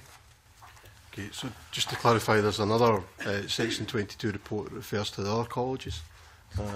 And we are in a position to seek further information from the Auditor General on those. No. Yeah. Good. Yeah. Good. So that will allow further information to be sought from the Auditor General on that. So just to let colleagues that. Stuart McMillan. I agree with Colin Beattie's comment regarding putting together some type of report on this. I do welcome further information coming, and I look forward to seeing that in due course. But I mean, certainly this particular issue of the North Glasgow College, it's been around now for some time and been discussed in this committee for some time. I think it would be useful for us as a committee to try to actually pull together some of the information that we've received. Because obviously it's not as if we actually have inquiries that run every single week on particular issues. I think it would be useful to kind of pull together, for us to put together a report on what we actually have received, information, the evidence that we've received as well from the oral sessions, and to then possibly hand it over to the Education Committee, or else maybe even take a decision to maybe do some further work on it at some other point. But I think it would be useful for us to actually collate the information in a report, first of all. Senator White. Thank you very much, Chair. Obviously, being a substitute, the committee have not been about in the committee with other reports, but I do think the report is good, the one from the Scottish Government. I think it's fairly upfront and honest, and one of the issues which I hope when you look at the other colleges as well, you will look at is the fact that sanctions were visited upon North Glasgow College, basically on the actions of the previous colleges which they inherited. I think that's quite a telling aspect of the report, that any college who is still there and inherits other colleges anything detrimental, that college with the name inherits that. And I think that's a lot of the problems which has happened in North Glasgow College. Perhaps I should declare an interest. I have met with the college. It's not in my constituency anymore, but I have met with the college and the staff and the trade unions there as well, and they are very concerned about what's happened. So anything that can be done to stop it happening in any other college would be more than welcome, and I do thank the committee for the report that they've got there, and I certainly would look at the other colleges as well that have been mentioned in the Section 22 report. Drew Smith. Just to agree with the colleagues that I think there's a need for a report, and presumably that we would publish ourselves, and that presumably considering that draft report, we'd be in a position to know the contents of other reports that are coming from the Auditor General, so that could influence us as to whether or not the two things should be continuing. That would feed into the same piece of work, or whether they're entirely separate issues, and we could publish this as a standalone report of the committee. Mary Scanlon. Yeah, I think as Stuart McMillan said, North Glasgow has been around, the issues have been around for some time, but I think we should also bear in mind, in the morning we're talking about skills gaps, is that the money that's handed out in severance pay is money taken away from training and educating young people. I'm with Colin Beattie on this. I think it's a very, very serious issue. I think as an audit committee, nobody should get away with the sort of lack of an audit trail that they pursued. Everyone that takes from the public purse, like ourselves, have to be absolutely open, accountable, and all procedures must be robust and emblematic of good practice. I agree with Sandra that I thought the government response was helpful, but the government response also was mainly based on recommendations, and so whilst I can't pick fault with it, for example, not being the chair of the college and the remuneration committee, which allowed the lack of an audit trail. So I think whilst it was recommendations, I would like something, convener, that is a bit more robust going forward, because this is not going to be the last time we'll be looking at severance payments. So in that respect, and also given that we have some more colleges, some more concerns raised by the Auditor General coming to us, I am in favour of doing a report and ensuring that the government responds and makes sure that the correct systems are in place going forward. I just want to follow up on the very valid point that Sandra made. We could, and this is something to consider when we're doing the report, we could, for example, perhaps recommend that the SFC consider sanctions against the college, but the difficulty with that is what Mary Scanlon brought up, that the money that was paid to these people came out of the pockets, if you like, of the students. Exactly. Similarly, if the college is penalised, again, we're taking money out of the pockets of the students. It's a very difficult one, because obviously I think around this table we would like to see some sort of sanctions, but if we do, we're harming the very people that we don't want to. Yeah. Okay, so can you just try and put it together? So I think we've all agreed that there will be a report. I think the scope of it is something we need to consider as well. I should take on board the point Sandra made about sanctions, but I think Colin Beattie makes a really, I think qualifies that issue in terms of actually, it wouldn't just be the students, it'd be other employees who are affected, who are left. And we know there's some well-publicised examples in Glasgow where those at the lower end of the pay scale don't quite enjoy the severance arrangements that others have enjoyed. And those are the people who seem to be more affected. And that's maybe something that we can look at, as the approaches that's taken with senior members of staff seem to be quite different from those at the lower end of the pay scale. And so I think that's something that perhaps we can look at the same time to make sure there's consistency in the approach that's given that there's quite substantial sums of money being spent in the merger process and severance payments. What is the consistency when it seems to be that those who are paid much less seem to be given less consideration, as it appears to be the case? And I think that's something that we need to look at, be given less consideration. Okay, so we'll agree to collate a report in private at some of a future meeting. Okay, thank you, colleagues.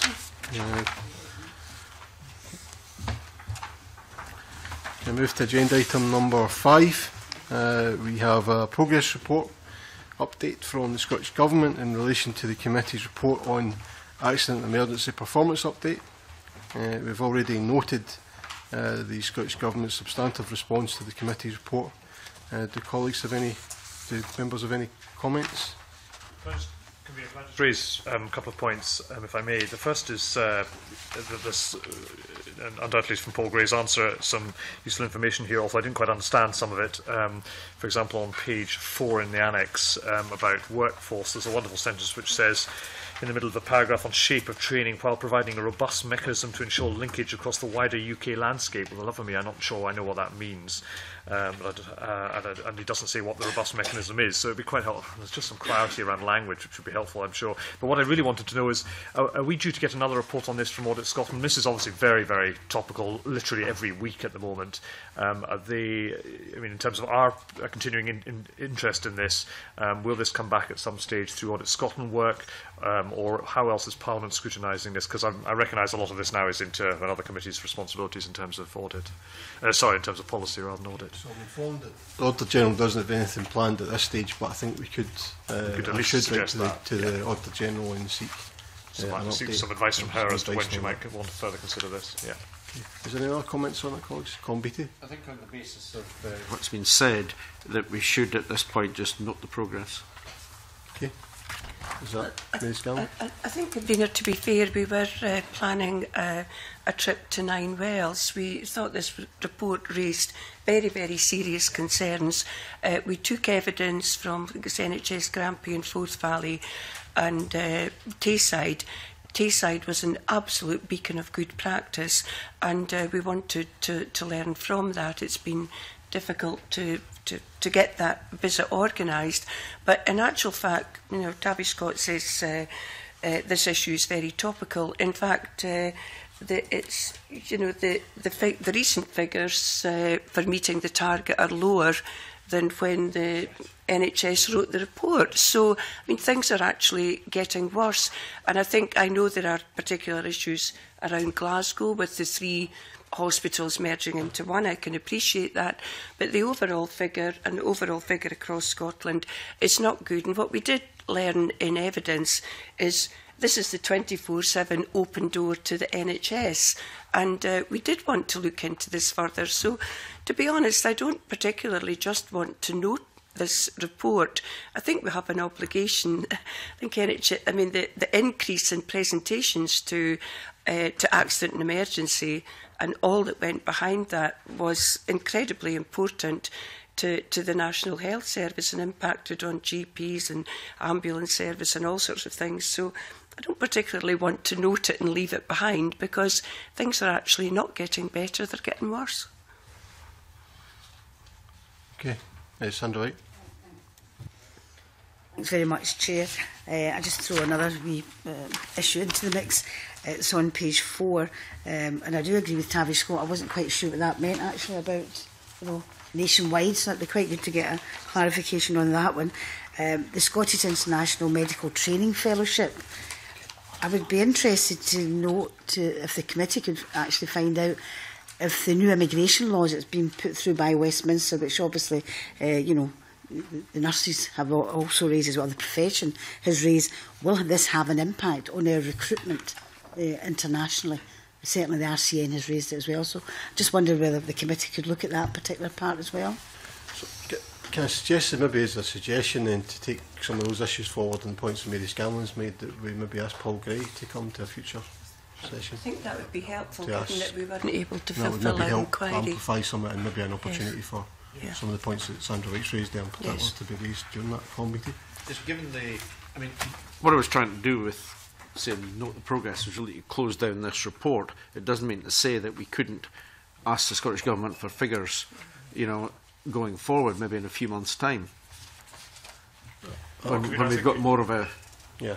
I think I agree with your suggestion, Convener. That would help with Colin Beattie's point. This will be a few months' time anyway, because it's now going to be September before Paul Gray can come in front of the committee. But I think Sandra White, Mary Scanlon have raised serious questions, which, in the context of what we've been looking at over a period of time, would be a very good idea to ask. So I would welcome the Mr. Gray appearing before the committee in September. Okay, is that agreed? Okay. Before the committee moves into private session, can I just mention that there are 2 members of staff, support staff here leaving us. Firstly, Jane Williams is moving to another committee, to the Health Committee, so I'm sure we all wish Jane the very best. But Tom Williams is also leaving us for much further afield. He's going to Sweden, I understand, so I'm sure the whole committee would wish both Jane, whom we'll see in Parliament, but Tom, who will be leaving Parliament, the very best for the future. And now move the committee into private session.